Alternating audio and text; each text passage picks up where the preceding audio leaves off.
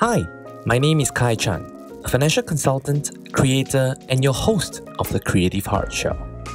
In today's episode, I sit with Alvin, a lifestyle portrait photographer whose works look very much like stills from an Asian drama, filling you with whimsical and nostalgic vibes. We talked about photography being an art form that helps him to be a better communicator, the importance of connecting with subjects emotionally in creating compelling portraits, and many more good stuff in this episode. Enjoy the show. Hello everyone, welcome back to another episode of the Creative Heart Show. This is episode 8 and today I am especially excited because I have a very dear friend of mine here. His name is Alvin, who is a lifestyle portrait photographer. Who actually, honestly bro, I have never really told you about this, but he is really quite an inspiration of mine personally, whose work I quietly have been modeling after, behind the scenes, knowing him for quite some time now. So yeah, for those of you who are not familiar with his work, of course, at the end of the show, I will be linking up his socials in the show notes, so be sure to check them out. But just to give you an idea, Alvin's work is what I would actually describe as, dreamy, whimsical, most of the time nostalgic. It's almost like when you look at his photos, right, like peering into a fairy tale that is of Alvin's creation. Give you a bit of Japanese as well as Taiwanese photography vibes. That's how I would actually describe. But I think words cannot actually describe everything, so be sure to actually check him out. And yeah, today I'm just very, very keen, looking forward to this sit-down chat with him to really learn more about his photography and journey. Just to give you a bit of background, bro, do you know that we know each other almost 3 years already? Is it? Has it been that long? Yes. Okay. So, story is that, right, Alvin and I never actually started off as friends in real life. 3 years back, we somehow found each other on Instagram, follow each other's works, and then realized that we both love Japan. Then we kept in touch, and then we realized that we were about to travel to Japan around the same time towards the end of 2018. So what happened is that we just coordinated. We just like, hey, why don't we actually hit each other up, when we actually in Japan. So first time we actually met up was actually in Kyoto. Had ramen, went to tour around, shoot at a temple with Fiona. So yeah, by this December, right, 2018, right, it would have been 3 years. Okay. So cool, right? You actually meet a Singaporean friend, right? Not in Singapore, but Japan. So yeah, Instagram is too damn cool. Yeah, I didn't realize that it's been 3 years already. I thought it's like still quite recent, and yeah, wow, time just flies. Very nostalgic, right? Yeah. Natsukashi. Don't know when we can travel again. I guess I think a few more years. Let's hope sooner. Yeah, already I hope itching so. to go back already. Yeah, why don't we, for those who of the listeners as well as the audience who don't quite know about your work, right, and yourself, right? Let's start off from the beginning. Tell us a little bit more about yourself, your origin story, and maybe how you first discovered photography. Okay. And I noticed that you bring props today, which is going to be very interesting, and I'm very looking forward to hear his story. All right, sure. Go So hi everyone, I'm Alvin. So thank you for having me here today on this podcast. Yeah. All right. So okay, a little bit on my story, just to let everyone know that I'm actually a very introverted person. So most of the time, so before I started photography, I actually probably never really go out to meet a lot of people. I probably stay at home. Really? And yeah, I also I think most of the time I'll be gaming my life away. Yeah. But other than that, photography I started probably not very recent, also not very young. Okay. All right. So probably I would say about 20 years old or 21 that time. So my first camera is actually this. No. Okay. Sorry. This is actually my first one. This is my parents actually they really? have. Yeah. This is wow. Okay. It's actually 1990 something already. So this camera, as you can see, the expiry date is 1998. Wow. Okay, so this camera, my parents passed it to me when I was young to let me play around with it because it looks like a toy. But it's actually a film camera, as you can It's see. a disposable, right? Yeah, it's a disposable. But you can use it multiple times. Yeah, you can change it. You can actually change the film cartridge here. Okay. Yeah, so it's actually quite cool. And When did they pass it to you? when I was young, like about 5 or 6 years old, they asked me to play with this. So I was like quite intrigued by this. I was like, this is quite fun. So I wanted to try a bit on like taking photos. Like it's quite professional kind. Like I always see on TV. Okay. So I think my mom loved to like take photo. Like she liked to model and stuff when she was young. Okay. So when we go out and at times, I will help her to take photos with like film cameras. Because in the past, we only use film cameras. So she, for the record, I think right, when I was young, right, my parents did pass me their own camera as well. And also, I think there was another time it was my uncle's camera. Oh, okay. Pass me to fiddle with it only, not even like turn it on, and definitely did not entrust me to even press the shutter because it's film and you'll ruin it. Yeah. Your mom already trusted you with a film camera that young. But she actually guided me how to use it. Okay, like, that's cool. How to frame and stuff. Like, okay, you like that, take and stuff. Then after Also, your mom actually is familiar with photography as well. She's not familiar with photography. Okay. She's like, you know, like what you see, like those Casual photography. casual model. Okay. Yeah, she like to take photo. I like being take photo of. So she'll like know some of the angles and stuff. She'll tell me like, oh, take from here, take from here. Okay. Yeah, like okay, I just like follow. Then yeah. At that time, right, at such a young age, when you were being passed a film camera, right, how did it feel to you? Actually, I was like, I like the loading part where you load the film and stuff. Okay.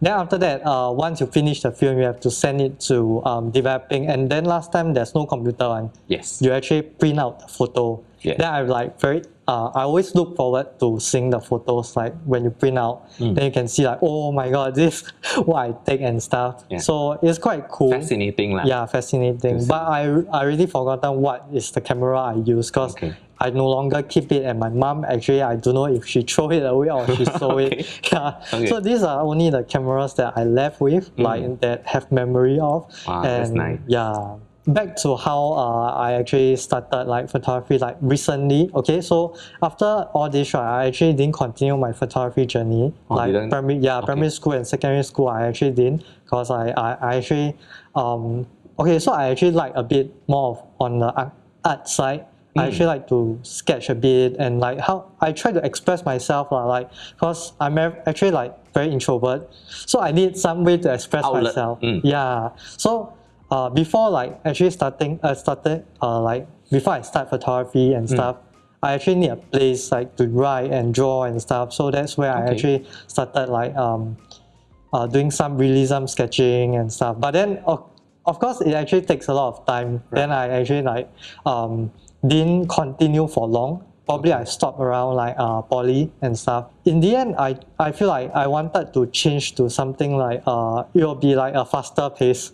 Like not say faster pace, it will be like easier, and also I can like have more freedom and more time to do my own stuff. So I tried another hobby, which is I try to pick back photography.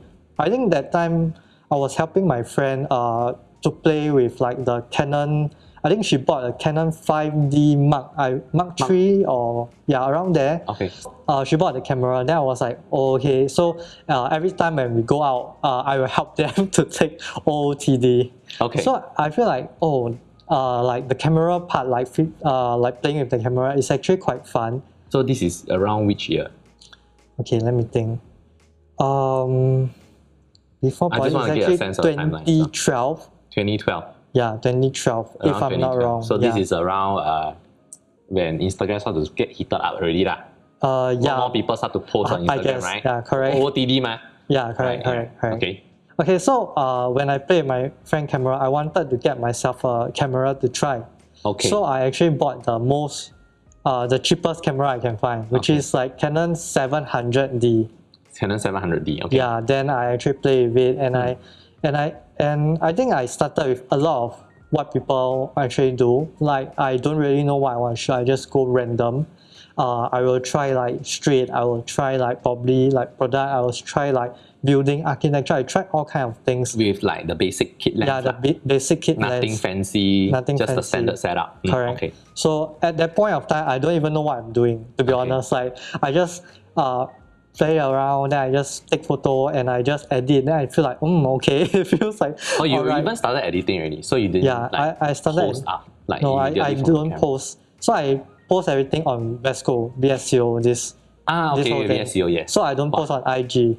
I almost forgot what VSCO is. Yeah, it's a been so very long. old platform. Okay. But I think people still use it nowadays. Okay. Yeah. Cool. Where you actually can edit your photos. Because last time I don't even know what Lightroom is. Okay, so at this point of time, you were taking just like, photos of whatever moments that you liked, and you capture everything in JPEG at this point of time, or already jump straight to RAW?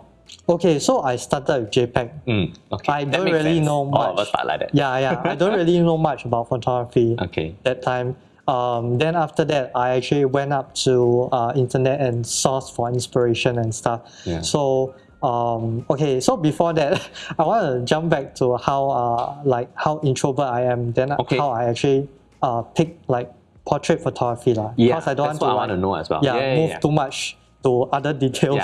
Right. So okay, so I actually before I started portraits, that period of time I tried street photography. Okay. So I met up with a few friends that I actually know them through Instagram.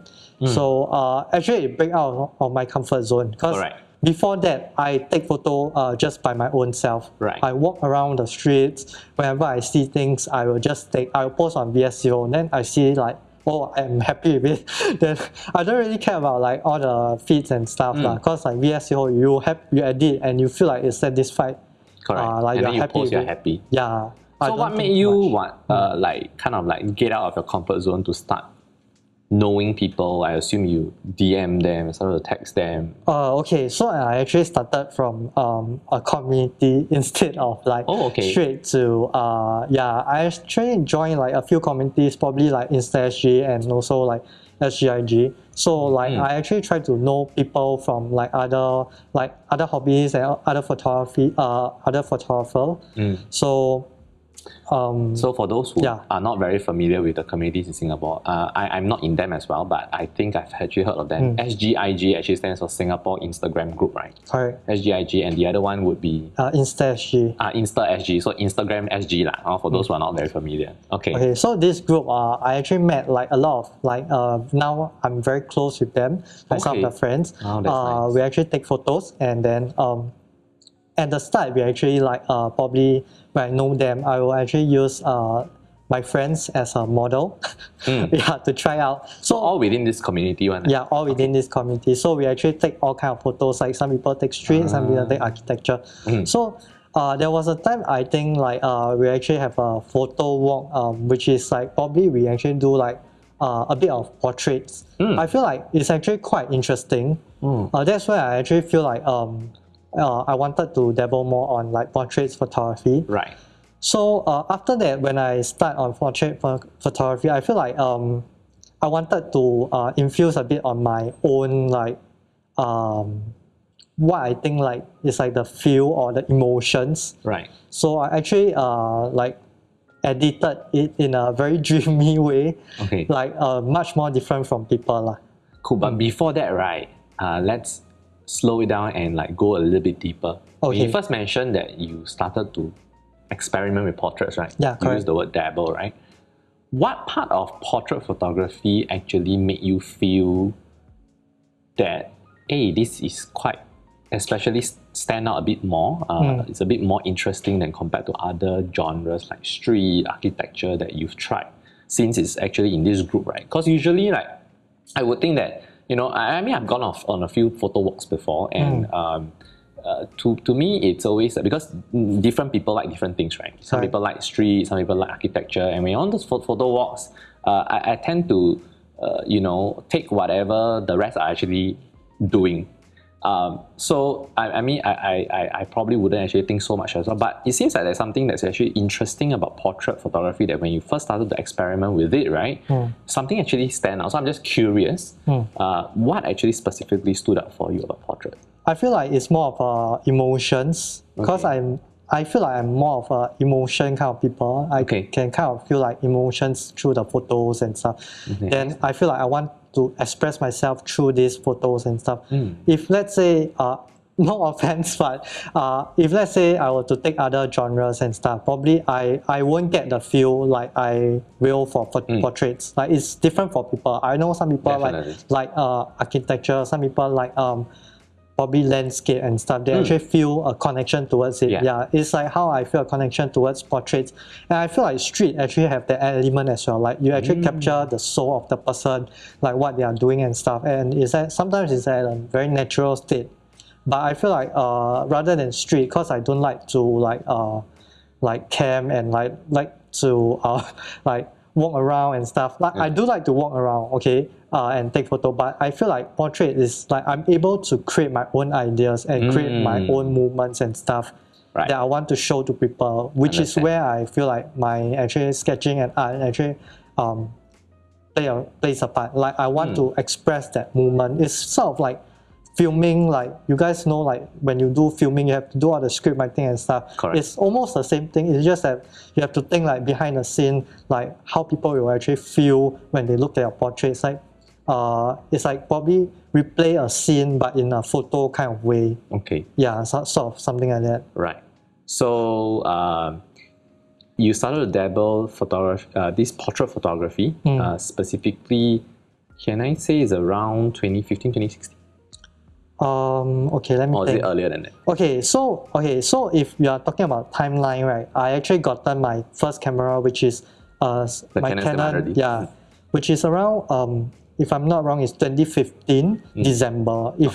That's where I remember it, because I think my first portrait, it was with my close friends, close primary school friends. We actually went around and actually tried like the lens, and I tried like I actually bought the 50mm because I saw like YouTube recommend like that's like the good portraits lens. So I tried like 50mm, also the kit lens, and I play around with it. So that's the only two lenses I actually held on to all the way till like probably after I after I finish, like not say finish, after I play around with it, like I tried portrait photography with my friends and stuff. I actually wanted to try like my own shoot and stuff.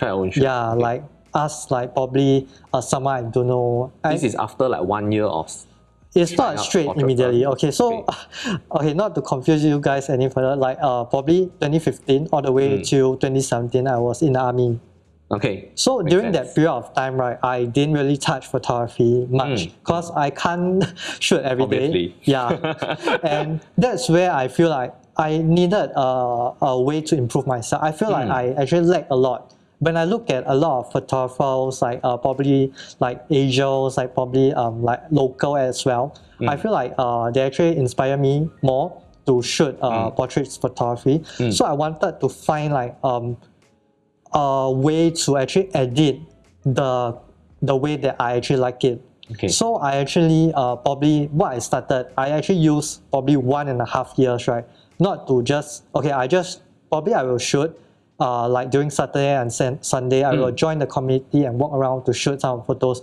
But most of the time, right, I will spend my time editing photos. Oh wow, okay. So I will experiment with every single buttons, like every colors and stuff. Actually, again is self-taught. Yeah, I actually watch YouTube. Yeah. So this is Lightroom already, right? Yeah, it's Lightroom. Wow, so I actually try Lightroom and stuff because I actually watch YouTube and tutorials and stuff, and I actually like learn color complements and also like what is needed to actually edit to the point where I actually like it. You like and the actually, photo, use Photoshop as well. So I actually learned both of these. And then after that, I'll try to reach to so sometimes I will actually use a reference as an example. I'll try to see someone photo, then I will try to recreate the photo colors and stuff and see if I can able to use my skills to recreate someone's photo color. If let's say I'm able to do that, I'm able to create a color where I'm satisfied with, where I can feel like it actually relates to me more. So I actually use this period of time and try to define my skills and stuff. That's cool. I mean, like that was like the most that you know you could actually afford to do because of army, right? Correct. So you it's amazing that you actually make full use of that time. Yeah, I think like I don't want to waste my time like probably doing nothing and just like take photo. Then I think like I am good enough, because I always think that there's so much more to improve. Even now, I feel like I'm still like all the way back. I still got so much more to improve. So during that time, would you say that how do you feel when you were editing at that point of time? I mean, like usually. I'm embarrassed to say this, but actually I'm not so sorry. I am Singaporean now, but you know, I started as Malaysian, so I actually never went to the army. But a lot of my friends are Singaporeans, of course, and most of them, what they tell me is after they book out, right, it's very check one, and then they just want to chill and want to actually have fun over the weekends. But you kept at it, right, during these 2 years of army. I'm curious at that point of time when you're editing, right? Because learning something new definitely is going to be quite challenging.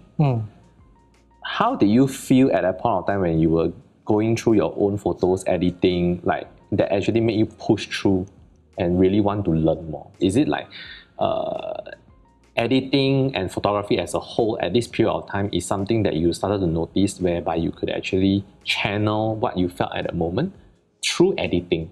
And that actually give you a sense of satisfaction is what I'm actually curious about. Okay. Yeah. So what's not stopping me from actually doing what I like to do is actually I'm passionate about it.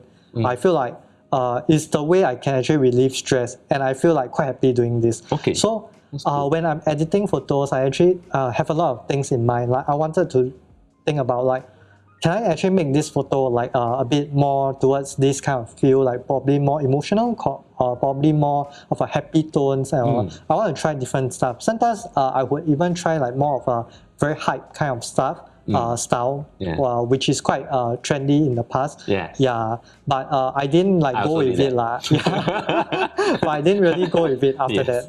Because I think it's something just to try out. Like if let's say I can edit like that style, then I probably know where my editing skill probably is. Like I won't say it's like top. I would say like I'm able to manage what I want to edit.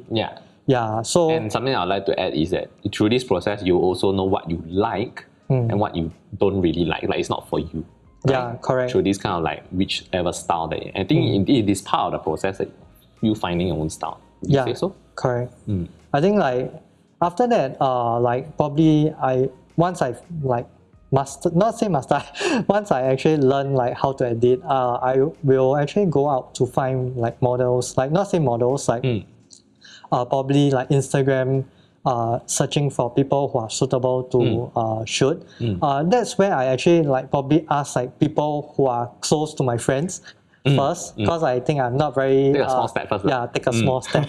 So actually as an introvert as myself, I wanted to step out of this comfort zone and actually like probably use this chance to probably improve my social skills and talk to people more. And that's where I actually like improve this social skills by a lot. Like till now, I think like I'm actually quite comfortable with meeting new people and stuff. Comfortable already, like in the past, I would be like, oh no, I don't have. I was gonna ask you like how was it like when you first started out asking like your first Instagram model friend, through your close friend? Okay, so how do you feel? Actually, it's quite scary. So I'm actually very nervous, and I feel like, oh shit, what if I screw up this and stuff? I think a lot. What was that shoot concept? Okay, so that shoot concept was actually like more of a vintage kind of feel and stuff. Wanted to shoot like at Tiong Bahru, that area, because I actually live near there, and I think like I'm quite familiar with that place and wanted to try like shooting around that area. And I think like when I was asking the person out, I think like a lot of things went through my mind, like how should I prepare this and how should I edit this and what kind of feel should I go for. And Probably it didn't turn out as good as I expected. Yeah, so I think like everyone will have this kind of experience where they actually shoot, and then it didn't turn out what they expected. Yes. So I think like it's actually a learning point for me. I didn't actually stop there, and I feel like okay, what did I do wrong? So every time when I do something that I feel like it didn't meet like, my expectation, I actually go back and reflect like what should I change or what should I like improve on? Yeah, Definitely. I guess. Like, I think all shoots are like that. I mean, I have a fair share of such moments as well. If you mention that you are quite introvert in like asking people, right? I don't know whether I do it deliberately. Maybe I do. But if you were to, I mean, because you know my work as well. But for those who didn't really notice, right? My models are basically two people, my wife as well as my sister-in-law. The other two people that I've actually shot before, right, are two friends who, one coincidentally another photographer invited, and the other just so happened that through our conversation, we just felt like, hey, why don't we actually come out and shoot, and then that's it. So you can say that I've only shot like 4 models in my life. So I think you are not as introvert as you may seem nowadays. Already, like, I feel. Yeah, I guess. Okay, so you just now going back to like the first shoot that you actually did with your friend, right? Correct. Your portrait with your friend. I'm curious because that is like your first, I would say, pretty serious themed photo shoot that you were actually doing for your with your friend. Let's talk about the preparations for the shoot. Like, because like as a beginner, right? Because we want to, I think a lot of our listeners, you know, of course there are very seasoned photographers as well, but there are also a lot of beginners, and I think they will probably be very curious, right? And when you first started out, right, how do you learn about even preparing for your shoot? Okay. Yeah, quite at a point of time, surely you got a lot of mixed emotions, very kanjong and all that, you know, like, but it seems like, because I know you like to prepare stuff, but how do you even learn that process? Okay, I guess that process, right, actually you have to backtrack on a photo. So I actually sometimes, when I look at inspiration photos, like when I first started, I actually see like what they actually have prepared, like for example props and stuff, and also what kind of lens will be able to shoot that. But then of course that moment of time, right, I only have like 2 lenses, 50mm and also the kit lens. Okay. So that's the only 2 lenses I will use to shoot. Okay. So throughout my whole journey all the way for 700D, right, it's all only shot by the 50mm, and that's enough for me. I think that's the only lens I really need. Okay. For the entire shoot, and I didn't really thought of like going to other like probably like 85 and stuff at that point of time. So I feel like that's all I need to prepare at that time, at that point of time. But eventually, as I shoot, like probably like when I shoot more, I realized that I actually needed more things. Then that's where I actually prepare more stuff. I will actually prepare things like flowers and stuff, like all the props and nowadays, stuff. right? Yeah, nowadays. But at that point of time, your first shoot, like, were you just, because you mentioned vintage, it was a vintage shoot, right? Correct.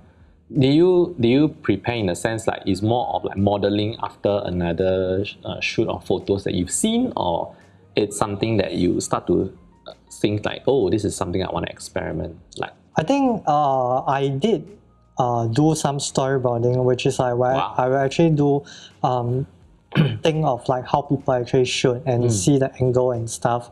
Then I actually try to learn like why actually they shoot this angle and stuff. Then from there on, I actually try to probably direct the model to a sense where I feel like it actually match the kind of style I'm trying to go for. I think most importantly, right, for a shoot to go towards what you want for the theme is actually mostly on the clothing itself and the color pairing. Okay. So if let's say you don't know how to pair colors, or like you don't know how to like you can't visualize what you want to shoot for that point of time, I think like it's a very crucial kind of thing. Because I think what I learned before like I go fully into portraits is that colors is actually a very important thing for portrait photography. I think like okay, other than another thing is I want to talk about important thing is actually the soul of the person. Okay. What I mean by soul, right? Very It's actually serious. very in depth. Okay, it's Thank like goodness we are not it's like at the the 7th month now. emotions or the soul of it. Yes. Yeah. So I feel like when you look at the photo, you can actually feel the person emotion through the photo. If let's say you just take a very casual photo, OOTD and stuff, you don't feel anything. You just see like, wow, this photo damn nice. That's all.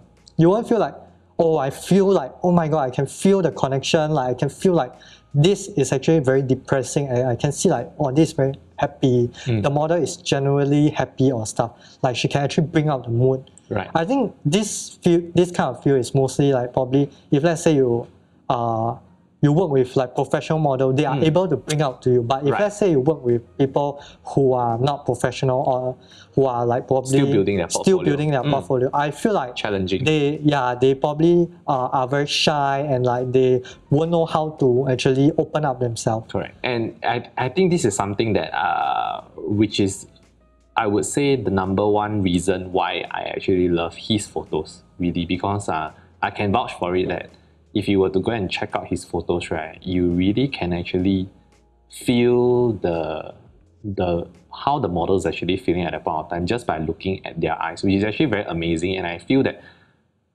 it's very difficult to do, especially, I would say that, of course, like what he mentioned, right, he started photography like really serious about 2016, 2017, so that's about 4 to 5 years. And I would say that that is quite a short time to really master this.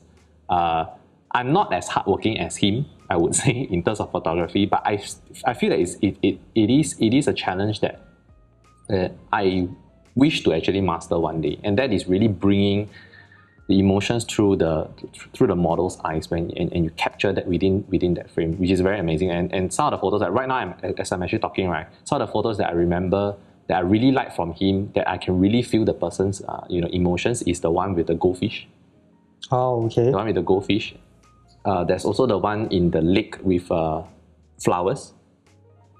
Lake with like flowers. with the flowers, and then like she's almost lying on the lake. Okay. Correct.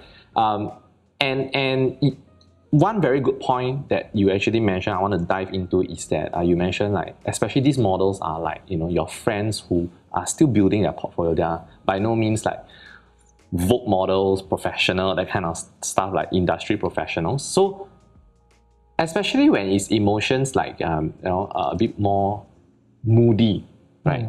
A bit more, when you want to portray the kind of a depressed emotions in a photo. How do you prepare your models to do that? Because it's not natural. Like because I don't think that you actually engage models that happen to be very moody that day. But how do you actually prepare your models, right, to feel like that? Because I think that's amazing, and I think I can't do that. Most of the times, right, I will always default to happy photos, because most people, when they take photos, right, they by default is happier, man. Okay. So I want to know that, because that's actually very cool. Okay, so just a backstory first. Yeah. When I first started, I also don't know how to handle emotions. Yes. Actually, everyone have a different way to communicate with the model. When I first started, I was quite awkward. I don't even know like what's the right way to direct them, and whether if I'm correct on that sense. There's no correct directing, I would say. Yes. Like it's, in the end, I feel like it's more towards what my friend actually told me. Like actually, I met a lot of friends and they actually give me really great advice. So one of the advice I received that is actually you have to open up yourself. You have to be more transparent. You have to communicate. And then another thing is how you and the model will actually have this teamwork or chemistry. Okay. So if you have this teamwork and you both agree on something and you both can feel that emotions or that photo that you want to create, it's much more easier to create that photo. And then when you direct her or when you actually sink her into that mood, I think like probably you can actually, sometimes you can actually tell her some of the stories, like some actually sad stories and stuff. Or if not, you can actually use music to actually... For example, like what are some of the things that you do specifically to prep the model and get into that mood? I think that there is no specifically, because I think like everyone have a different kind of way to direct the model into like the... But based on what you can recall, what are some of the things that you done? For me, I will need to know how the person is like first. Okay. Because I think everyone works differently. Right. I won't like just tell them to, oh, okay, go into mood and stuff. Like, I think if let's say I'm very comfortable with that person, I feel like when I talk to that person, she's actually, or the model is actually like more of like easier to get into mood, then Right. I won't need to like do a lot of work to get her into mood. But if let's say she is quite shy and she's like very first time into photography, I feel like I need to know more of her than how to trigger like her emotions and stuff. Okay. I would say I'm not like expert at this point of time Right. yet, because I'm still trying like all kind of ways to get the model into mood. I think Right. like some of the model, they are very hard to get into mood, because I think like I don't really like some of them, right, are very introvert as well. I'm actually introvert as well. So the thing is like, if let's say I'm fail to like let them open up, then I think the whole shoot is like it's like very awkward kind of okay, feel. understand. So if let's say at that point of time, I feel like I'm able to engage them more. I actually able to open up them more. Like they feel like they can like express themselves more. That's where they actually feel comfortable. They Definitely. are actually able to sing into mood easily. Yes, yes. Yeah, they actually trust you. So if let's say they don't trust you, they feel like, wow, I feel very uncomfortable with this person, then the hand gesture and everything will feel like very You can stiff. feel it one, right? Yeah, very stiff and very like uncomfortable. Like, oh my god, you can see like the model like like very uncomfortable kind Understand. of feel. Like you can see it, the pose and actually the feeling that it What do gives you do to relax then? When Actually, I will talk to them more, and I will share more about myself and ask them to share more about themselves. And then what do you mean by sharing about yourself? Like, probably I will. you mean in the middle of the shoot? No. Okay, so most of the time, right, I will actually prepare like 30 minutes beforehand. Okay, so this is just my own thing. Yeah. I will shoot. Please share that, because I think that's I think very cool. when I walk towards that area, right, I will actually talk to the model more. I won't like straight go to the shoot. Okay. Because I want to have that engagement. When I talk to that model, I want to like know more about them and actually what they like to do and stuff. And from that on, right, I actually can engage that point of like conversation to get them into mood. Like let's say I need a happier mood, right? I can actually tell them like, oh, like what they have shared, right? Actually to trigger their happiness and stuff. But actually based on individual, because some of them like quite introvert, they don't share, right? Then it's harder for me actually Then how, to know them. Then what do you do? Can you recall? If let's say if that's the case, I will really need to be more open. Okay. I will really need to share more about myself. Like actually like like what happened to myself, like what happy moments that actually trigger like some some of the so your fun own stuff. personal stories. Yeah, some of my own stories and stuff. So it's to that story feels like I'm sharing with them is actually not related, but it's actually try to let them know more about me, let them feel comfortable, and let them open up more. Then actually trigger their emotions. But sometimes it works, sometimes it doesn't work. So if it doesn't I guess work, happier stories will be easier to share. But actually not really. No, Some people, right, they are more towards emotional. You can actually feel like from the start they actually have the very emotion kind of look. so, like that, you mean like I may not be using the right term, but you mean slightly a bit more depressive kind of mood, is it? Yeah, I feel like some of them already have that mood. How do you encourage them to channel that into the shoot? Like, do you tell them like, think about this moment that you've been through? And Yeah, try sometimes I will tell them, right, like probably I want like more of a depressing mood, and probably you can think of like some of the more of the depressing moment. So But you use certain words lah. To get yeah, them. I think like sometimes I use certain words, but if let's say from the this is probably like more recent. Like in the past, I actually try different ways to direct models, because I think like I always want to experiment with different ways, because I think like till now I'm still not very confident with directing. Like it's still a part of me, right? I feel like I still lack in that sense. Oh, okay. Yeah, That's because interesting. I don't feel that. I always feel that there's a lot of things for me to improve. I will never get satisfied on my own like like kind of work. Okay. Like it's not like I will never be satisfied. It's like I feel satisfied, but it's not enough. I always want to improve. Understand. Yeah, I feel that's the mindset for me on photography. It's always like not enough, need to improve, not enough, Right. need to improve. That's why I always like try different ways to improve. Like for example, directing emotions and stuff is something that I feel like I still have a huge gap on. Right. And I think sometimes I will ask like some of my close friends to help me identify some of my problems that I have. Like for example, I think one of my trusted friends, I think Chen Han, and also in the past, I think I will ask some of my community friends as well. I think another friends I always ask will be Joel. I think he's one of the community friends that I'm quite familiar with. And then I'll ask them like probably like what they feel about this photo.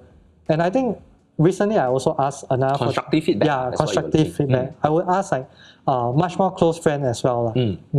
That's cool. Like I think like they actually have like experience. Probably like they will tell me like my photo actually lack the soul. Sometimes they actually tell me like probably I lack confidence, or probably lack of like what's that called, directings and stuff. Then I'll actually from there I will actually improve and see how I can prepare for the next shoot, and I will slightly improve from there.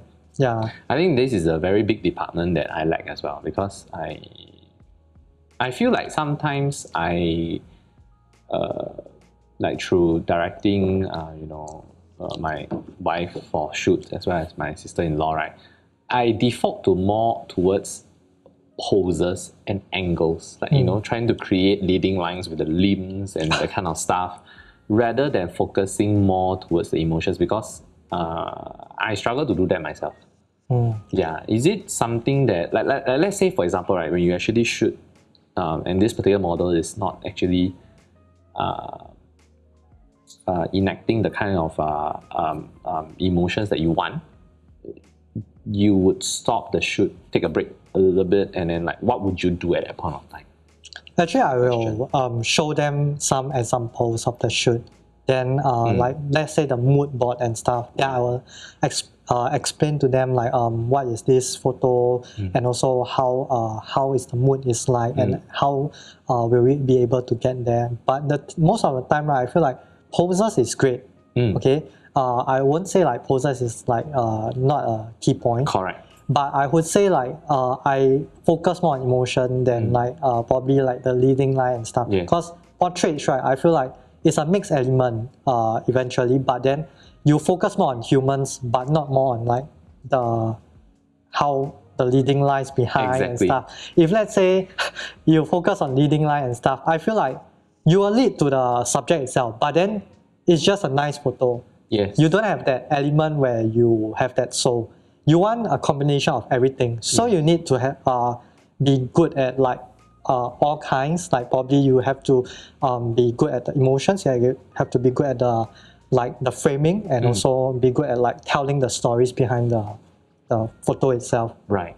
And that's when when you do certain poses, the emotions actually sit very well in those posture, right?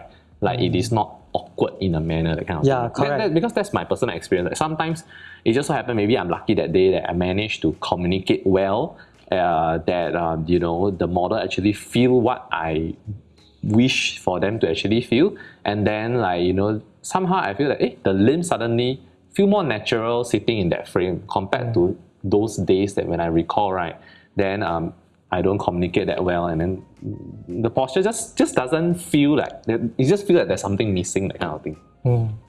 I think how do I put it? I think like more if let's say like those kind of poses, right? I think will be more towards like fashion, or probably more towards artsy, or more towards like let's say streets, and also some kind, I think like probably like lifestyle as well. Some of it need posing and stuff. Right. But I think like most of the time I would wanted to capture Candid's moment more. Capture Candid moments. Yeah, like more of like a natural kind of states. Natural state. Yeah, I think like that's where I wanted to focus on, which is the next one. I actually try to move more towards like Japanese style photography. Can you share with me a little bit more in terms of like Japanese style, like for those people who are not very familiar? Okay, so I think like there's no define of Japanese style. Of Okay, course, but for yourself, yeah. What people always call this style in Chinese is called 小清新. Okay, in literal My Chinese very translate, bad. Can you? Yeah, correct. literal translate is called little fresh. Little fresh. What it actually means, right? There's no this kind of word called little fresh, but there's this term called 小清新. What it actually means, right? It actually means that a very refreshing kind of feel when you look at the photo. You feel happier. You feel like it actually lighten up your mood. Okay. So it's a very calming kind of photos. You look at it, you feel very happy.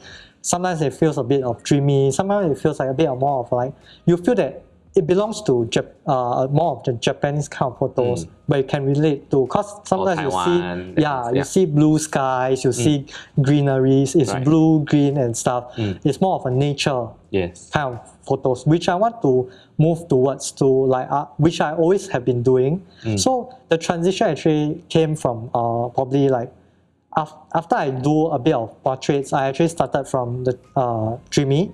I think like sometimes people always like say like, oh, I take very dreamy kind of photos. I think that's where I started from, which is 2017 all the way to probably 2018. So after 2018, I actually wanted to move towards like different style. I actually try to explore around. Then I actually saw this photo that stood out to me. And I think that person is actually Hamada.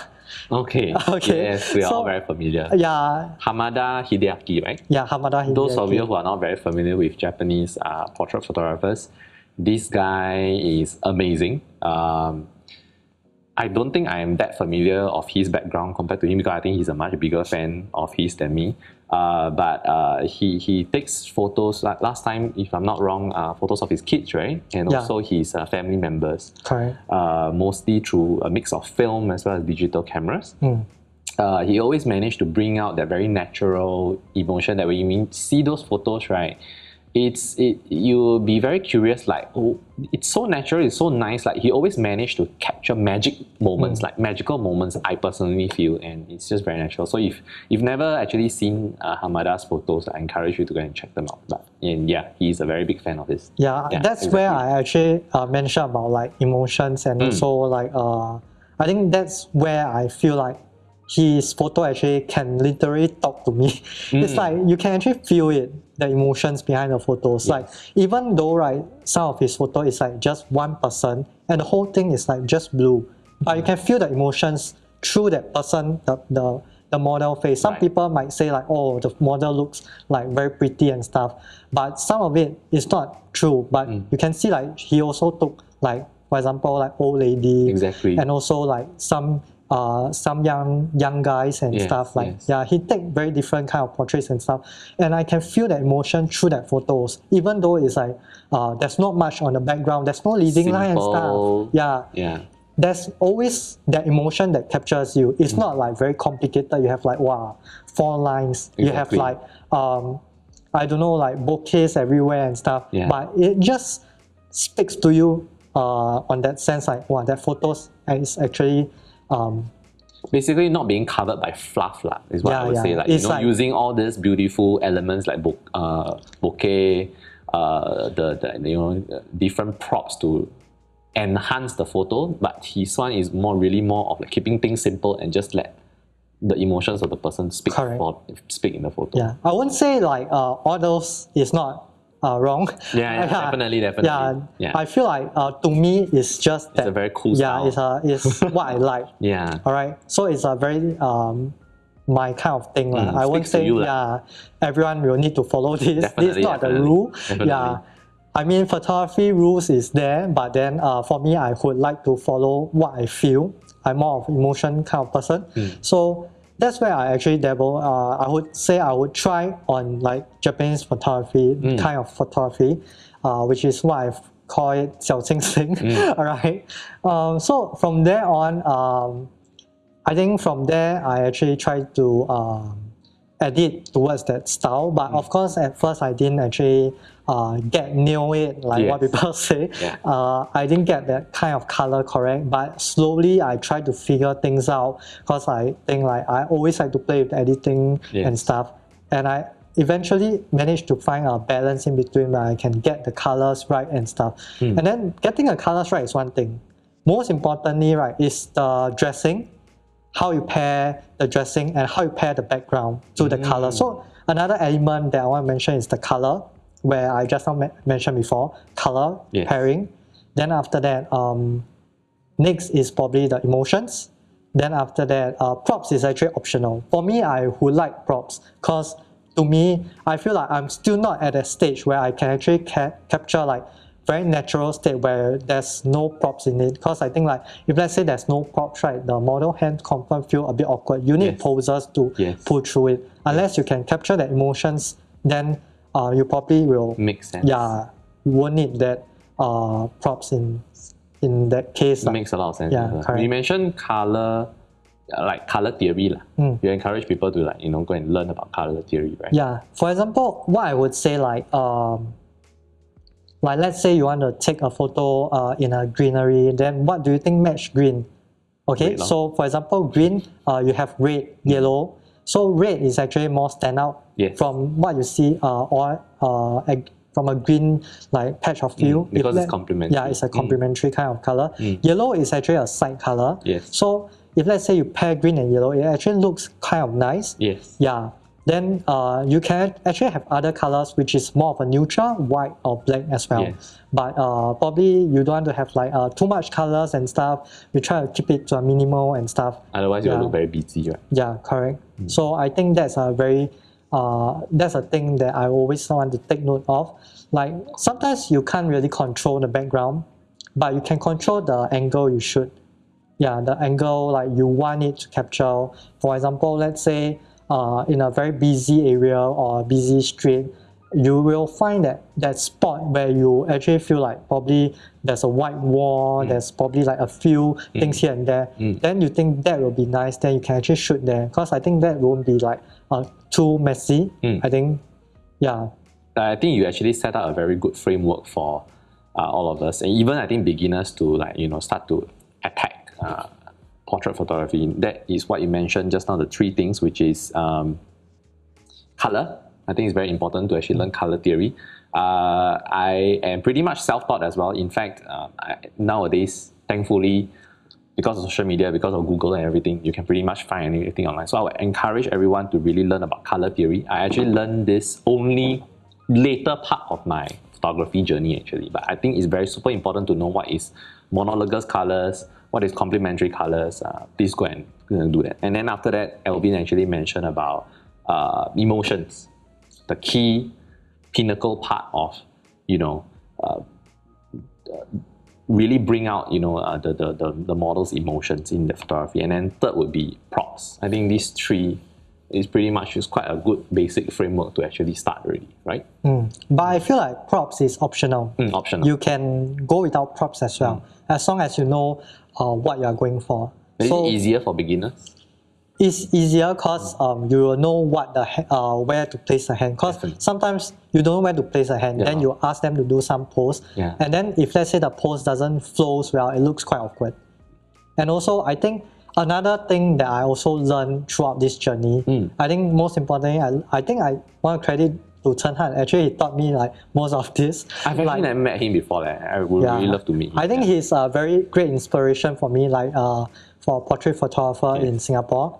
Right? So he actually, one thing I learned is how to capture model in a very nice angle. Because I think very important is you have to know what's the model nice angle. For example, some people will look better in middle, some people look better left or right. So you will need to know like the person look better on left or right. How do you know? Do you observe or do you ask? Like, okay, so one thing is face shape.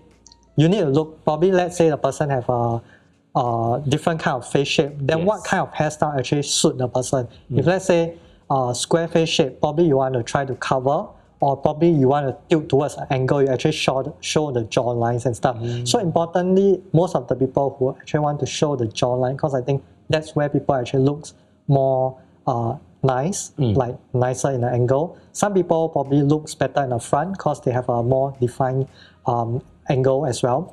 So I think like probably you have to observe it, because I think at the start it's very hard to tell. Right. But subsequently, when you take a photo, you'll notice like the model different angle, which is actually nice. Right. Like probably the person have a nicer side angle, probably the person have a nicer front angle.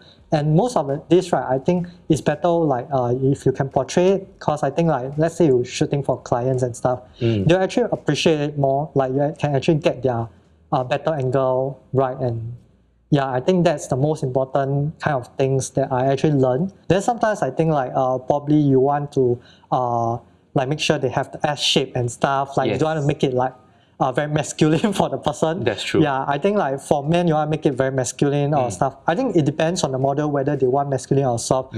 Okay, so we don't have the right to say that. So we actually want to know more about them first.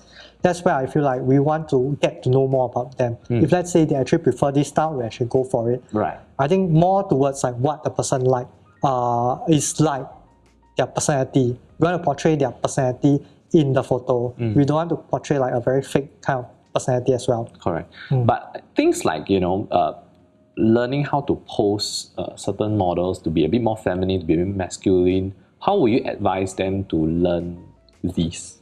Because it's like, I don't know, like when I first started out like instructing models, right, I wouldn't know like, can you be a bit more feminine? Like I don't think that is the word, but like how do you personally do it? Actually, I look up reference. Okay. So I actually, when I'm free, I'm actually doing a lot of research. Right. Not say research, like I will just browse through, let's say social media, I will look through online and then I will see some magazine and stuff and see what they actually do to post a model. Correct. Because I think like for what I shoot and some people, what some people shoot is actually different. Like what I shoot is more of a lifestyle. I would go for more of a Japanese kind of magazine, and also probably go for like those kind of photo books. I actually have a lot of photo books.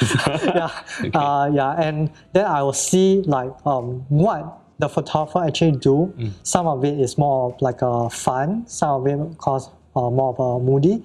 But now I feel like actually a more fun or more happier kind of mood is harder to bring out than a depressing look for me. That's what I feel. Because I feel that to bring a model to be happy, like genuinely happy, not just smile, right? It's very difficult. Because you will really need to make her laugh and stuff. You will need to bring her throughout the whole journey. It's like sort of like a journey between you and the model. You're trying to capture the journey, capturing the moments. So I feel like that's the style that I try to create for like what I call it the street photography. It's a different street photography.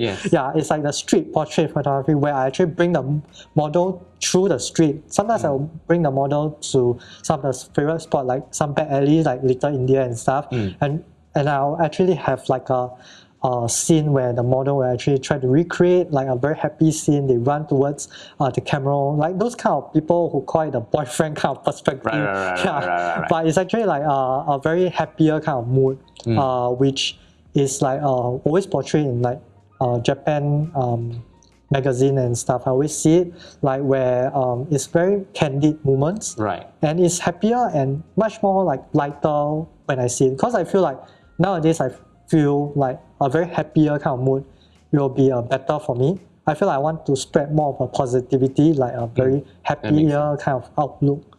So in that kind of scene, right, you give a very good example. I just want to dive deeper to really help some of the beginners who are actually listening. So let's say, for example, there's very nice lights, and you want to capture that very happy moment. What do you tell the model to do? Like, what do you instruct so that you can actually bring out that emotion that you want? Do you tell her to run towards the lights? Like just a simple instruction, or how? I'm sorry. Okay, so for this, I wouldn't say there's a very defined kind of way to, there's a very straight answer to it. I would say like, it actually depends on that scenario.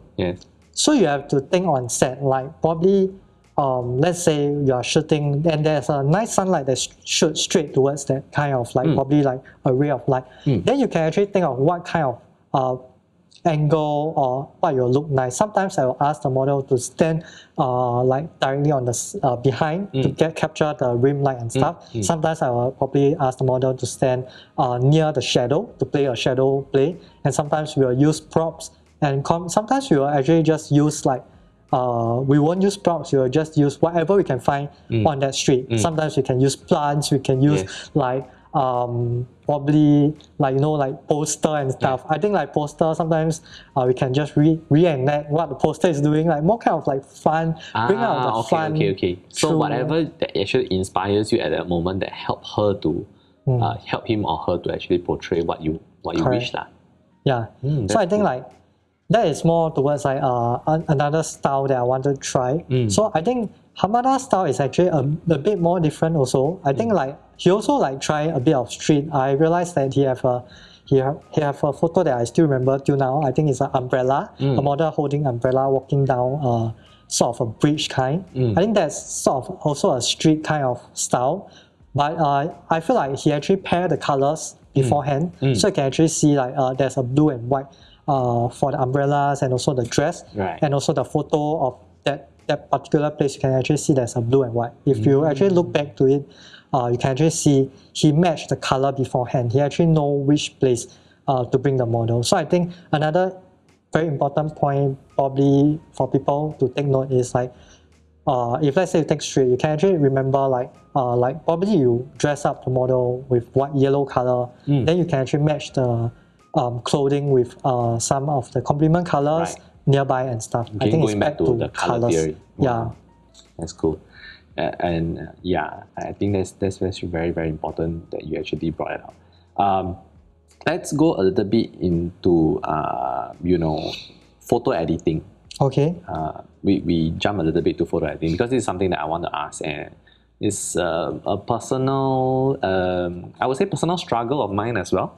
And maybe some people actually, a lot of people out there actually come across this particular hurdle, is what I would say. Correct. Is that when you're doing so much of something, sometimes it feels like work. Yeah. Right. And photo editing is actually one of it. Like when I first started out, I remember it's something that I always look forward to, like what you mentioned, play around with all the functions, and then after that with all the sliders and everything. And then when you discover a style that you like, you were like, wow, I actually learned something today, I achieved something today. But over time, right, it can start to feel a bit of like work. I'm not sure if you feel that, and if you do, right, I would like to know, and I think a lot of people will be curious to know, how do you push through that and still, keep your passion for portrait photography, for editing, all this going? Actually, for me... Oh, you don't feel at all? No, I do feel. Okay, so I actually do plan ahead. So I roughly know what place and what directions I want to go for. So I already know what I wanted to edit. But if let's say there's a situation where it doesn't meet like what I expected, most of the time it doesn't, because sometimes it's the weather that affect, like probably I expected it to be this color and stuff, and it actually become very dull and stuff. I cannot like just, okay, we already meet up and we have sun and stuff, we just cancel. Then I will just like try out some different style. Then probably that's where the difficulty comes in. Sometimes the color don't really match what I expected. And then there will be frustration there. I think you'll feel like, wow, I'm keep working on the editing and stuff. I feel very frustrated. I feel like not productive at all. I will take a break. I will probably rest 1 to 2 days and I'll look back again. And I will see like, probably I can actually tweak to this way. Do you feel like at this point of time, I have to revisit that photo set again? Actually, I won't feel that way, because I think like I will want to make sure that the photo reach until a point where I'm satisfied. I think that's for me. That's my working style. I actually aim towards something like I want to make it satisfied. If let's say it doesn't meet till I'm satisfied, right, I will probably keep revisiting until I'm satisfied. But there's some photos, right, where I actually abandoned because I feel like there's probably not much I can do about it, because it really reached a point like I think there's a point like I feel like not every shoot, right, will go according to what you want. Yes. I think there's few shoot, right, I shot and I don't really like it. Then I think I just probably will replan or reshoot, or probably I will just leave it, because I think like it didn't go according to what I expected, and also it didn't turn out like the feel that I wanted to. So you actually come to a point which I feel that I personally experienced before, and I think a lot of people do as well, probably. Has any shoots that you've done, right, didn't go as well as you expected, probably really quite bad, to the extent that it kind of made you feel very defeated, and then you didn't want to continue? Has that got to the extent before? Yeah, actually, I think have. Okay, so for me, last time when I shoot, even till now, when I get very nervous, and let's say people are watching me when I'm shooting, I'm very affected by it, because. You mean like the public?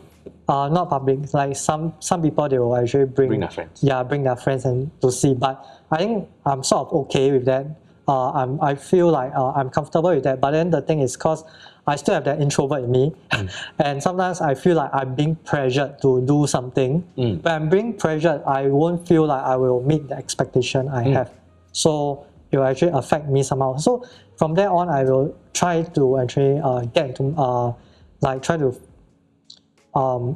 improve this part of aspect. I will try to improve like how to overcome this fear, because I think even till now I still feel it. Like sometimes some certain clients, I also feel like a bit of pressure here and there. Like I won't feel like it's a casual shoot. Like I can express myself to do like things that will be a bit different, a bit like revolutionary, like a bit different, those kind. But it feels like I have to do a very fixed kind of thing. Then I feel like it's a bit of different expectation there already. Then I feel like I'm being pressured to do something. That's where I think like the mindset is very important. So I think for people out there who are struggling with problems like this, like me, who is like not able to get to the expectation they want, like probably being pressured, or like they feel like they are not confident with their work. I think one thing is that you will need to adjust your mindset. There's no out way to go for this. You can't like probably one day you will be like, oh, suddenly I'm confident to do this. It's really, you have to think about it. You have to make sure that, okay, you have to tell yourself that this the same as like what you have been doing, casual work and stuff, and clients and probably people you have shoot with is always the same. They have the same expectation as well. So you always have to keep that mindset. Like you will need to tell yourself that you like this photo, you should keep it this way. You shouldn't like make it like a bit too much difference and stuff. Because even with the expectation of the clients find you for a reason. They actually feel like they actually enjoy your photos and like your styles and stuff. So you want to keep it that way.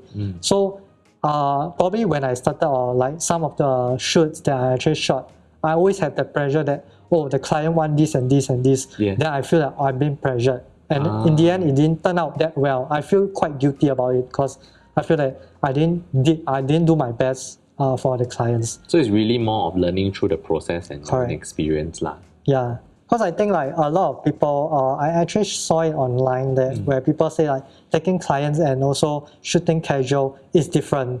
Like there's a lot of pressure in it. Yeah, that's true. I experienced it, and probably the only way out, right, is your mindset. That's the only way out. And I think like there's no other way to save it.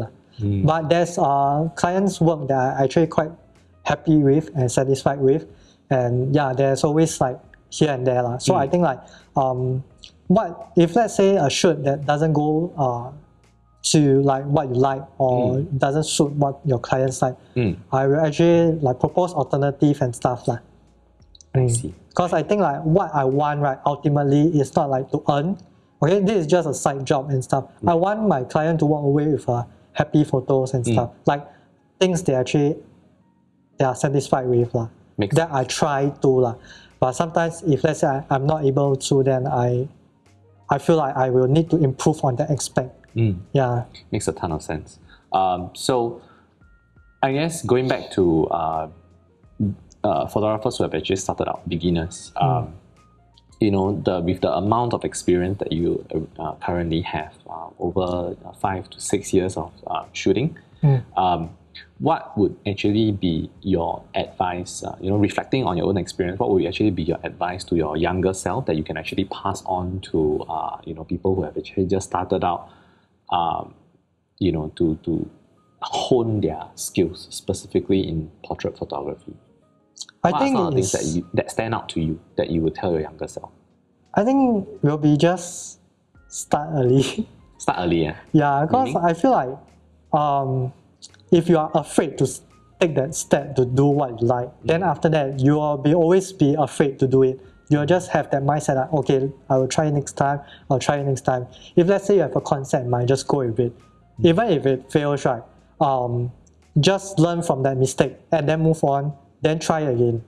Yeah, that's what I would tell myself. Because in the past, I won't think that I'm very confident enough to do shoots and stuff.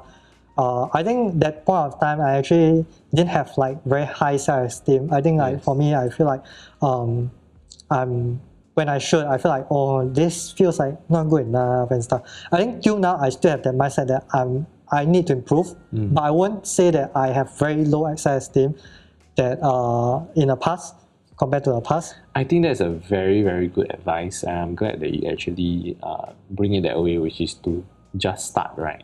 Which is something that is actually on its own, right, is really very challenging for most people. And to be someone who you mentioned as introvert, right, I imagine it's even more difficult. And to be able to do that, to just start and get out of the comfort zone, right, I feel it's something, I think that's, I mean, to really give yourself a pat on the back, right, it's something that I feel is actually very amazing. That you actually managed to do that, which I feel that, yeah, it's really very cool. Like, living example. So, if there are any of you out there who actually feel that you yourself are introverted, I think hopefully this is something that is very valuable for you to listen to and probably try to implement that. I mean, like, everything is on your own timeline and, you know, at your own comfort. I mean, yes, it is stepping out of the comfort zone, but doesn't mean that you should do it to the point of torture, right? Yeah, it's like, you know, at your own time, that you take a little step at a time. Like, for example, what LB actually did was to actually engage his close friends as experimental models, and then slowly take a larger step, you know, organize shoots, which is something that I think I need to do. I think it's better to start early. If let's say you guys have any idea, just go with it. Don't let the ideas hold you back. Then after that, like, I mean, not ideas, don't let your fear hold you back. Yeah, I think like that's very important, because that's what I feel. I wasted like probably like 1-2 years thinking about, oh my god, what if like that, what if like that. I think people don't really spend that much time thinking like what you think. They won't care about what you think. So I think like just go with it. Makes sense. So let's move on to a little bit of talking about film photography, because you do both the digital and film. Okay. It's gonna be a bit, I don't want to use the word controversial, but I don't think there's another way to actually do that. There's always this talk about, you know, editing too much of your photos when it comes to digital photography. And there's also, you know, the more purist, which is like film photography is the way because you don't do much editing, or you do minimal editing. Personally, my view is that in this day and age, right, where most of the photography that we do is digital, I think the post-production, which is the editing itself, is part of the entire art process, personally. How do you feel about that? Like, you know, all this conversation about editing? No, you edit too much of these photos and stuff. Okay, to me, right, editing is actually identity. And also how you take photo is also an identity. Actually show a part of yourself who you are really are, like what you actually represent. Like you can edit like very exaggerated, you can edit like butterfly, you can edit a dinosaur behind. Maybe that's your style. I actually saw some photographer, a Japanese photographer, he edit Ultraman in some cities and stuff. I think that's really cool. And that's his identity. And I enjoy that as well. It's a very different kind of perspective. So I wouldn't say editing is wrong. I would say it's just your own principle, your own value, or your own identity, how you're gonna portray it. I don't think there's a right or wrong to this. I would say like just go with it. You want to edit film, you want to edit like your photo, I think it's just your identity. There's no right or wrong. People can say things, but you can't control what they say. Just like do what you like. It's really like it's being who you are, right? Correct. It's like really bringing your own self-expression into the photo itself, rather than letting what people say that is right or wrong to actually dictate your kind of photography. It took me some time to actually do that, to learn about this fact as well, because last time I used to think that, later I post this photo, or a lot of people would think that I edit too much, that kind of stuff. But nowadays, sometimes I get even a bit lazy to even edit stuff, and that's just me, and I just put it out there. I think, your own identity, what you like is the best. You don't need to probably, I think listen to people is good. Like when you want constructive feedback to improve, you listen to people. If let's say there's a very toxic comments and stuff, you can actually filter out. And that's like, it won't help you. You know that it won't help you, then you filter it out. I think focus on what that will improve you. That's more important. When you first started out, right, maybe because it was during that 2016, 2017, but I guess most of us when we first started out, photography, you obviously have a huge following right now in relative to a lot of I'm taking myself really. Okay. But when you have almost zero following, right, what pushed you through? Was it reflecting back, how do you think about growing a following, or was that not your focus at all? It was just the portrait photography that you wanted to focus on? Actually, I would say at first I was like, wow. When I started, I didn't really focus on followers. All right, in the middle, when I feel like I gained some people who actually like my work, I actually started to focus on followers. But then it actually brings back to a point that when I focus on follower, it actually didn't really what's that called? It actually affects me on one part, which is affect my work. I feel like what I'm doing now is cater to people, what they want to see. But then I forget that I actually want to focus on what I like to do and what I want to portray, which is where I still stand on my ground that I want to focus on doing what I want to do rather than what people want to see. If let's say I want to do what people want to see, I would went for more trendy kind of style. And then I just fish for more followers and likes, then that would do. But then I feel like I want to portray things on my own way, and I want people to see my own identity. If they don't like, then be it. I think I mean the followers still affects, and likes might still affects at some point of time. Sometimes you think is it my photo not good enough and stuff? But then it boils down to the point I think it still boils down to mindset. Likes and followers might still affect, but you yourself must still like the photo itself. I agree. If let's say you don't like the photo, you feel like people like the photo, then no point, because you own self don't like it. You feel like people like it, then you think you're happy because people like it. Social validation, which is something that I briefly talked about on my IG yesterday, which is that it was an experience that I actually went through, especially because if I recall back that 6 months when we had the opportunity to travel with my wife and I to Japan, that was the period whereby I feel that looking back, is a personal growth in photography, or the lack of it, I'm not sure. But I take it as something that's very positive, because it was the period of time when I actually discovered that there is always this thing whereby when you actually travel, or you want to actually take all the kind of bucket shots that you want. Like, this is the nice one. If I take this on, I post on, I edit this way, I'm gonna get like 200 followers like the next day, that kind of stuff.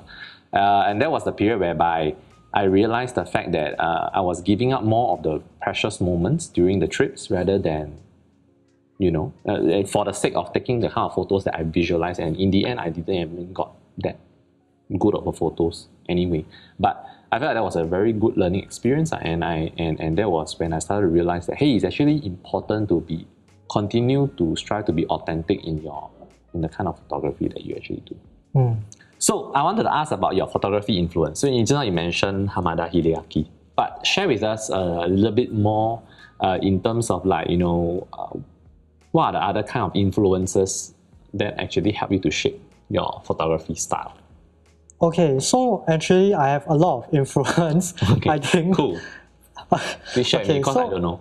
Okay, firstly, before I started portraits, I actually saw some photographer portraiture photos. I think one of it is Kelvin Bong. He's called Kelvin Navigator. I think when I first saw his photo, it makes me want to delve into portraits photography. That's where I actually changed from like a random to portraits. Okay. After that, when I want to discover my style, I actually found the Japanese kind of style, which is Hamada Hideaki. Then after that, I started to know more people who actually do Japanese kind of style in Singapore. I think like I met Chen Han and stuff, and I think he actually influenced me quite a lot on like he actually taught me some of the kind of things that I should take note of. And I think he's a very great photographer. And I think other influence could be like Japanese photographer. One of it I think that I actually enjoy the most, if I'm not wrong, is actually last time I actually referred to Takeru. And also Sakai. If I mention his name correctly. All these are on Instagram. Yeah, correct. So these two are one of the others that I actually noticed, and also some of the very famous photographers that are doing their own or publishing their book. Okay, I think like I actually got to know them through friends. I think like Yoshiyuki. I think he's more of an artsy kind of photographer. I think it's a very different perspective. I actually enjoy it as well, because I don't think I want to limit myself just to one style of photography. I like to explore. Even though I don't post like a lot of different kind of style, I think for myself I like to explore like different kind of road. Sometimes I want to try this, sometimes I want to try that. But eventually I will still go back to what I like to do after I try out. I just want to see like how it feels to take like different kind of photos and stuff. But how about, I'm curious, what kind of role, if at all, movies, anime, or even music play a part in shaping your photography style? I think Japanese drama. Okay. And also some, I wouldn't say anime affect a lot, but I would say sometimes the scene actually reminds me of something. But most of the time, I always wanted to try to go for a very, what's that called, rural setting in Singapore. So I would actually see more of a Japanese drama to actually get that feel. Sorry to interrupt. A lot of your photos, sometimes I imagine, I never could imagine to take some like those kind of photos that don't look like Singapore in your photos. Like they actually really look like Japan in like some of the parts, and I'm very amazed like how you even find out those places. Like, actually, all these influences, is it? I think like most importantly, right, you need to travel out to see how Japan actually looks like first. Right. So once you actually know how it looks like, you can actually imagine how Singapore have that little similarity and how it can actually plays a part to it, how you can use that advantage to tweak it to look a bit like Japan and stuff. For example, like the rural area, I think it's much more, it doesn't really represent like Japan and stuff, but it can represent more of like a different kind of setting, like more of a countryside and stuff. And I think that's like something people will never see in Singapore, because I think Singapore is more of a city area, and then rural side, I think is more of neglected and stuff. And I wanted to bring out the rural area where people don't really go to and don't really touch that area more often. I think like that's where the beauty, the nature of beauty is, and I think I wanted to capture that moment. I think that's what I try to aim for. Do you watch anime when you were young? Oh yeah, I love it. Oh, would Yeah. you say that like anime and like, you know, maybe your experience in gaming at a young age play a role in shaping a little bit of a photography style? Like that's what you like. That's what I'm trying to get. I think like anime, maybe a bit, but I think gaming definitely not. Definitely not. Yeah, So mostly Japanese drama lah. yeah, correct. Music leh? Music, I always listen to Japanese music, but then the thing is, it doesn't really relate to like my shoot. I feel like more of like a visual kind of thing. I think I'm more of a visual person. I see. actually see and I remember things. Okay. So sometimes when I see things, like let's say I see a location, I see a place, I will remember that location. I have that memory where I can remember location. So it's a very convenient kind of memory where I can cool. actually remember like a very vague image in mind. Then I can actually display that image out, That makes and sense. I want to visualize. Something personally I like to do during shoots is to play certain Japanese music that I like Oh, to I think, channel that kind of moods. Do you do that? no. I think that's a very different style. Yeah. So I guess Maybe. that's your style of like Yeah. shooting and how you work. So I But you guess definitely play music when you edit, right? yeah, correct. To get you into that mood, right? Correct. But that's a shooting very good tip. that period of time, I think I don't really have much music unless Focus more on the interaction. yeah. I think really want to know that person well, and the closer you are with the model, right, the better you can bring out the model mood. That's what I realized as well. Like some of the model I work with, like not say model, just friends that I work with very closely, they are able to invoke the emotions easier when they are more comfortable with you. Yeah. So very important is always communication. Try to even let's say you want to hit like ask the person out for shoot. You probably want to get an understanding of how the person is like, and also how you're going to communicate with the model as well. Wow. So I guess it's more of a preparation. Like let's say you go for an interview, you need to know like all kind of stuff.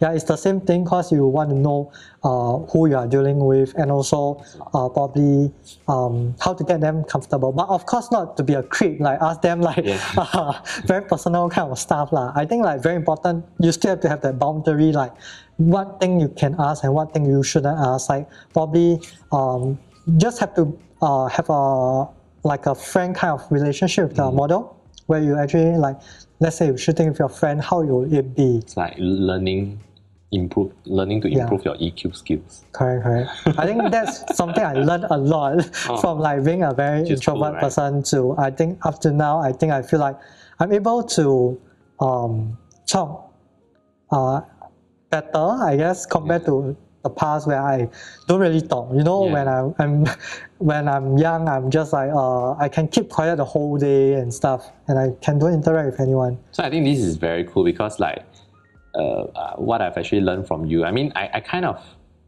guessed it like through our few years of friendship, but now I really understand that, you know, not only you found photography as the kind of a medium outlet to express your artistic side, but it is also an outlet for you to really learn about being a good communicator, which I feel that's very cool. So now that you are, you know, at a level of photography that you are, what are you excited about, or what are you focused on right now in terms of like, you know, learning or like working on your craft? I think there's so much more to learn. Okay. So to me, I feel like I'm still not there yet. I don't think there's a there.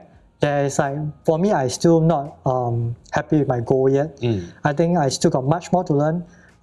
Firstly, I want to work on more of my on the emotions. I still feel like some of my photos, probably most of it, like I still feel there's still a bit of lack of emotions. There's still not enough to capture what I want to capture. So I think like sometimes people might think like, oh wow, this is nice and stuff, but to me I still feel that it still lacks a bit on something. So that's where I actually learn to improve on that, something that I feel that I actually lack of. So I think I won't like stand to a point where I feel like, oh, I think I learned enough. Oh, I think I have mastered it and I'm ready for everything. I think there's no such point. I think it's always a continuous journey for me. Yeah. And people will think like, oh, I mastered everything, but actually you still got a lot more to learn than what you expected. Yeah, I think like to me, there's a different part of learning. Then I think it's always like continuously all the way till O or something. I think like, yeah, I feel like right now what I want to focus other than like honing my skills probably is communication wise and stuff. I think like I still feel that I have a lot more to improve. Probably like trying to put myself out there to talk to more people. It's nice. Yeah, I think like not moving towards like extrovert kind of personality, but still I staying still true to yourself. Yeah, still feeling comfortable and also like knowing more about people. And I think that's very interesting, knowing other people's stories. And sometimes I really like to talk to people on IG to know more about them, like probably like how they are like as a person. Then I think how I can actually plan a shoot according to their own personality and stuff. Like I think a very casual street shoot that actually portray their personality. And I think like, yeah, in the future probably want to like start a business in like photography and stuff, but not doing photographer, but as a like someone who managing like let's say information and stuff. But nice. Yeah, that's the future. I think as a friend, I'm looking forward to witness your journey further, see how you progress. Thank you. So we finished like basically the main part of the question. The next section, right? It's will be quite brief, but it's more of rapid fire questions. Okay. Some of the questions are actually from the people I've actually asked from Instagram. Oh, okay. I'm really curious to know your thoughts on things. But the first one is something that is actually let's start with something that's actually quite fun, which is not just for beginners, but like people who are in the casual photography category. The iPhone folks is basically what I would say, and I think it's very applicable for a lot of people. Just want to actually pick your brain a little bit. I would like to ask, like, for example, right, what would be your one tip that doing iPhone can be a casual portrait photography, can be OOTD. One tip that someone can immediately apply to really enhance their portrait photo taking. Okay, I guess on top of your mind. Really important is color. Color. Yeah, because I think like what you want to do, right, to make you stand out or make you enhance your photography, you can't really change the lens and stuff. I mean, you can buy the lens and equip, but if let's say in like a just case, a simple iPhone, you don't have a lens to equip on it, then you only have that focal length. Probably now iPhone have like multiple focal length, I realize. But I mean, with that focal length, I mean, you can actually try to do like color pairing and stuff. Actually, that actually makes your photo stands out more. For example, you can have like everything blue, then suddenly yellow. Actually makes everything pops out. Then it actually makes it feels like wow. It has a wow effect and stuff. Right. More than it's just like probably you see like very normal and stuff. I see. So other than that, I dealing think, with colors. Yeah. Other than that, I think like the rest I mentioned. You can actually follow through. Cool. How about one photo trick, right? That you personally feel is very underrated. Photo that trick. Is not done enough. That if let's say if you are dealing with iPhone photography, right, that is something that that dramatically would really enhance your photo taking. You personally feel it's underrated. Like it is like a secret like that. You do this on, it's almost like unlocking your iPhone portrait photography or OOTD photography. Okay. For this, I think I don't think I have a much secret to this. Okay. I think very key important point is lighting. Lighting. Yes. Mm. Lighting change a lot of things. Because other than color, right, I think I forget to mention, lighting should be the top priority. Okay. Because whichever angle you are shooting, right, everything like, actually for photography, everything is all about lighting. Mm.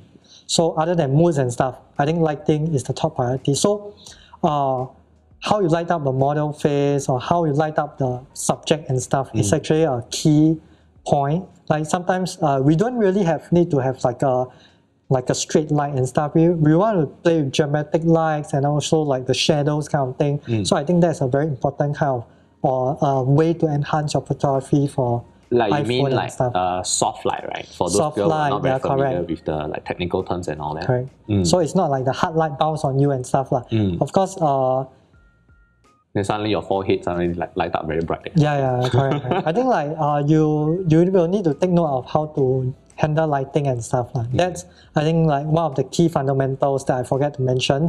I think like how you play with the lighting. You don't want like shadows here and here and here. Because I think there's one thing that people always call it the killer sunlight. I think like not say killer sunlight, it's like the sunlight that is like not very glam to the face, where it's actually top down. It's the 12 noon light, where to 2 p.m. This is the time, right?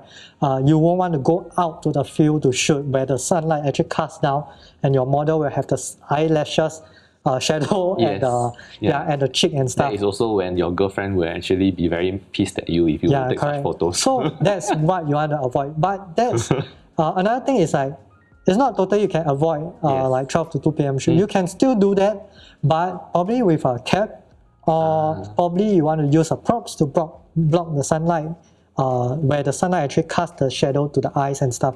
So it makes very awkward, like a panda and kind of stuff. And another tip is actually you can, if let's say you have to shoot 12 to 2 p.m. that kind of timing, you can actually go indoor where the sun actually hit with the lighting and use the lighting to your advantage. Like let's say actually bounce from this building to another side and you actually have this ray coming down. Then that's to your advantage. It becomes softer. Yeah, you can actually use it. So it doesn't need to be like you have that straight lighting, then you have to hit your face and then have to have that soft light and stuff. Yeah, I think you have to really see how the light works to your advantage. Makes sense. I think one very key point, right, that I learned is actually using your hand to see how harsh the lighting is. Okay. So sometimes I will actually use my finger to see if let's say it casts the shadow, how dark the shadow it will be and how soft it will be. Oh, so I've actually never thought of that before. Yeah, you can actually see like how it look like on the model face. So if like it's very harsh, right, it will be completely white. So sometimes I will try to avoid that, but if let's say in a situation like if that's the case, right, I will actually use other way to capture the sunlight. Like I will use like backlighting and stuff. Cool. I learned something today using my hand. Because I always like ask my wife, can you stand there? I just want to see how the light hit your face. Can you turn here? Can you turn there? Oh, now there's a simpler way using hand. Now I know. Okay, next one. Just now we're talking about underrated. How about overrated? Like personally, from experience, of course there's no right or wrong, just your personal opinion. What would be that one portrait photo trick, right, that you've seen done over and over again that it's overrated at this point in your opinion? That's tough. Because I'm actually okay with everything. I think like probably overrated. I think bokeh. Bokeh. But then I don't think it can help. That's the thing, because I think bokeh is still there is a place for it. There's a place for it. You need to focus on your subject. That's why there's a bokeh. But I think not to the point where everything like all bokeh, then you can't see anything. Then that's probably I feel like there's no focus on the background also. So I think like, okay, so if let's say you're shooting blue sky and stuff, bokeh behind is okay. Like greenery, all bokeh behind is fine. But let's say if there's a focus, like let's say you are shooting a market, you want the focus to be our market, but then the market becomes all circle. You can't see anything. Then you lose the point of like shooting in the market and stuff. Basically using bokeh that, to the point that it loses the meaning and it's just covering up your photography just to go for the lights and stuff like that. Yeah, Right? I think like it's probably most important is like using bokeh to your advantage. Like let's say if the place is ugly, then you cover it up. Then it's the fine. That's I think fine. But I think if let's say the place is ugly, I won't shoot there in the first place. So you will actually find another place unless you really have no choice. If let's say you work with like clients and stuff, you end up in some weird place, then you probably use bokeh to cover it up. But I think that's not the best way to do it. I agree. Always plan ahead, have a, what's that called, backup plan and stuff to go with it. I agree. Something I would add to this is something that I learned, like whether it is bokeh or any other elements, you know, like creating depths and all that, right? All these are good tricks, but like when you actually use them meaningfully, it actually adds story to the photo rather than being something that is actually of distraction from the photo. Because I see sometimes I see people take photos, but then probably they take photos, they want to show the bokeh, then they focus on the road and stuff. Then I think like there's no purpose to the photo. It just looks aesthetically nice, but I don't feel any. It doesn't add. Yeah, it doesn't feel anything to me. But I'm not like criticizing those photos, but I feel like it just doesn't click to me. Understand. Okay, something that is fun to ask you. If let's say we could visit Japan next week, okay, let's say whatever pandemic thing is suddenly magically over, we visit Japan next week, and you could actually either bring only either a film camera or a digital camera, which one would it be? I think I'll bring film. Why? Because I feel like Japan is a really great place to use film. Okay. Because the lighting is really perfect.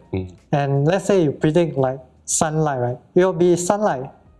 If let's say you shoot a film in Singapore, if you look at the weather forecast, it say it's sunny right now. It could be raining like the next minute. Or it could be like, let's say cloudy and stuff. Then it defeats the point, because I think like film, most important element, I feel like it's always like having the sunlight to make it shine out, like have the contrast and stuff. I mean, you can shoot without sunlight as well, but it's just like the lighting, you really need to be consistent. If not, like the whole, you're just blending with the whole film color. Yeah. Plus, at the point of recording, it's going to be autumn soon in Japan. And I think that will be very nice. All the lighting and stuff. I think I love autumn. The most, is it? No, actually I love spring the most, but I think I like all seasons, even summer. So I think every season there's a reason, like there's a what's that called? There's a nice view, and there's a photo you can take of. Yeah, I think you can take. So I think like actually I enjoy all seasons, even they are hot or humid. Who doesn't? Basically, it's Japan. That's it already, lah. Yeah, correct. One of our audience is actually asking, right? What camera are you currently using? Okay, so I think for digital. For digital, I'm using the cheapest DSLR you can find. Okay. So, cause for me, right, which one? Okay, 6D, Canon 6D, EOS 60. I think I bought it at 1,000 only. Oh, okay. Second hand. Okay, one thing I like to emphasize is I don't buy my photography gears at very expensive price. Okay, so I actually bought them at the cheapest price as possible. I use the cheapest lens, cheapest camera, everything like on a budget. So I think like my camera is 6D. It's actually like very limited function. I think they only got 9 points. I think like focus point. Yeah, no camera nowadays only have 9 focus point. But one very key point is right. When I take photo, probably I will. When I use digital, sometimes I will use probably Canon 50mm, or sometimes I will use like old what's that called, vintage lens. So I will use manual focus a lot instead of last time I used to do a lot of autofocus, but I love manual focus. Even though sometimes I miss focus, right? Like I didn't get the eyes right, but you know that manual focus, you can't be 100% like pinpoint to the point. I don't have like focus picking on 6D. I don't have like any other tools. I can just zoom in and then I see, okay, it's focused, then I just take. So it's a challenge there where that you I enjoy. Actually, it's a little game that you enjoy. Yeah, I actually enjoy using like manual focus. Wow. I use manual focus all the way because I feel like it's a point, a process that I like. And I think that you brought out a very good point there, is not to let your gear limit you, which is why that, if you were to really go back and refer to his body of work again, I think you'd be surprised that he just told us that his camera only has 9 focus points, cheapest gear possible, and yet he produced the kind of work that he actually does. Yeah, just to say, I'm not sure if it's 9 focus point. I think it's 9 focus, but I know it's less than 15. Yeah, way less than whatever. Yeah. Now the camera is offering. Yeah, correct. I did thought of changing camera, but I feel like it's not a necessary point, because I think I can do what I want with the camera right now, but that's not I won't need that kind of expensive camera right now. Work with what you have, I think that's what you're driving at too. Well, what would be your favorite lens at the moment and why? I think that's a bit tough because I think I got 3 lenses that I always use. Your go-to, your first. You say 3, right? What are the 3? Okay, first I think will be Helios. Okay, the Helios 44-2, is it? Yeah, 44-2. The one that I have as well. Okay. Yeah, correct. So I think that's my first lens I use because I love manual focus. Yeah. So that's the first lens. Yes. The second lens, sometimes I will use will be a Pentax lens. Pentax lens. But I didn't use that much often really. Okay, wait. I like to put this on the third one. Okay. Second, I use most is actually Canon 85mm. Okay. Yeah, because I think I wanted to have a very different focal length that I try out. I think 85, I quite enjoying it, and also it's actually at 1.4. So it's interesting, but I don't really use that often because I still prefer Helios most. Okay. So the other 2 that I use most of probably 85 when I want that compression look and I want that that kind of look that I want, then I probably use that lens. Probably so you use sometimes, Helios the most? Yeah, Helios. Because I think Helios will get what I want. Nice. Yeah, I think it's a matter of just manual focus. I think a lot of people not very patient with manual focus, and sometimes people get lazy. For me, I enjoy a process to focus and then change. But the disadvantage is always to have to tell the model, hey, wait, I need to focus. Wait. You wait, you chill first. Yeah, no, it's not wait 3 seconds or wait for 1 minute and stuff. It's just you just need to tweak. Sometimes about 5 seconds. Yeah, 2 seconds, 3 seconds, but have to tell the model to wait for a bit. Alright. Because they will think that you're already taking the photo. Yeah. Because I think that's the disadvantage of it. If let's say you got focus picking, probably you can move faster. Yeah. But let's say you have to magnify, zoom in and stuff. You have to zoom, then you have to see, then after that you adjust. Yes. So that's the point. Cool. Very last question, but I think this is quite fascinating. I'm very curious to know as well. It's from a photographer friend. She's actually asking, right, if you see the world through a certain color palette, like whether it is you see in cool colors, when you see in warm colors, or you see in desaturated colors, or in her own words, you see in a certain fuwa lens. Fuwa as in, for those people who are not very familiar with Japanese language, and that's soft. That means you actually see in very soft colors. Okay, so in my thoughts, I already have a color palette in mind before I actually started shooting. So I think that actually have that vision that what I'm shooting. For example, what I think the person is asking. I think probably I will go for a very soft, very natural kind of color, blue, and also very neutral color, a bit of white, green, and very soft colors and stuff. I think I won't go too complicated on colors where they have a lot of colors mixing here and there. Maximum I probably would go for about 2 to 3 colors. Yeah, I think 3 colors is the max I think I will go for pairing up. I think I won't like to go too complicated as well. Yeah, so I think through a lens, I think it's probably a soft color. Cool. Yeah, and that basically wraps up all the questions for today. I think we learned tremendously a lot. I personally learned a lot from this conversation with Alvin. I finally managed to get him to actually sit down to talk about his photography and journey, and as much as I've been a fan of his and knowing his work so closely, yet I learned really quite a lot from what he actually shared today. I'm really thankful for that. Thanks so much for coming on to the show. Thank you. Thank you for having me. Just to say, right, yes. disclaimer, all these things are just my personal feel, so there's no like criticizing or anything. Of course. So those of you who are watching, please actually leave some comments and leave any questions, and both of us will actually attend to those questions if let's say any. If you're watching on, if you're listening on Spotify, sorry, please leave a 5-star review, please. I think I need it. It's a very, very young podcast. I need all the support that I can actually get.